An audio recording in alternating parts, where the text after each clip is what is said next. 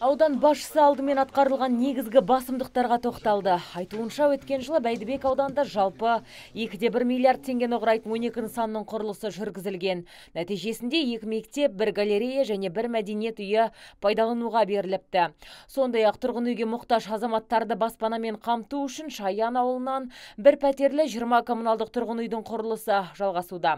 Бұл нысан биыл пайдалануға беріледі. Біздің тарихымызда болмаған биылғы жылы Шаян елді мекенде кәріз жүйесінің жұмыстары жүргізілмекші құрылысы. 900 миллион теңге осыған қаржы қаралған. Бұл биылғы жылы қазір бүгінгі күнде конкурс өткізіліп жатыр.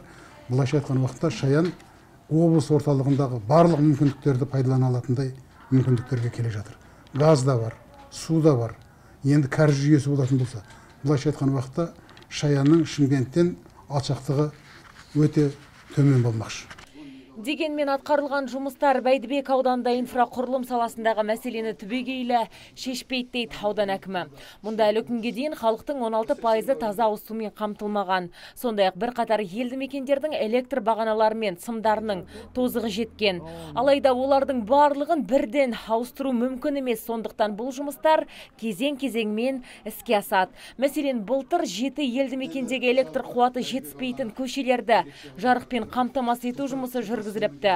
Бұдан басқа өткен жылы 8 елді мекенге табиғи газды тарту мақсатында құрылысы басталған жұмыс биыл аяқталады. Үлкен мәселенің бірі тек қана бюджеттің қаржысын пайдаланып қана өмір сүрмей инвесторлар тарту. Ауданға басқа саладан қаржы тартып, ауданның деңгейін көтеру, келбетін келтіру мәселесіне де аудан әкімшілігі көңіл аударуда. Бұл мәселеде ауданнан инвесторлар есебінен 1 миллиард 300 миллион теңгеге үлкен бір спорттық нысан салынып жатыр. Бұл нысанда жабық жүзу бассейні, жабық теннис корты мен 3 спорттық алаң болады. Жоспарға сәйкес кешен биылдан қалдырылмай ел игілігіне берілмек. Бұдан басқа ауданда жеке кәсіпкер меценат демеушілігімен Борлысай ауылдық округінің елді мекендерінде жарықтандыру жұмысы жүргізілуде. Азиза Мадияр, Дастан Абдиев, ТВК телеарнасының жаңалықтар қызметі.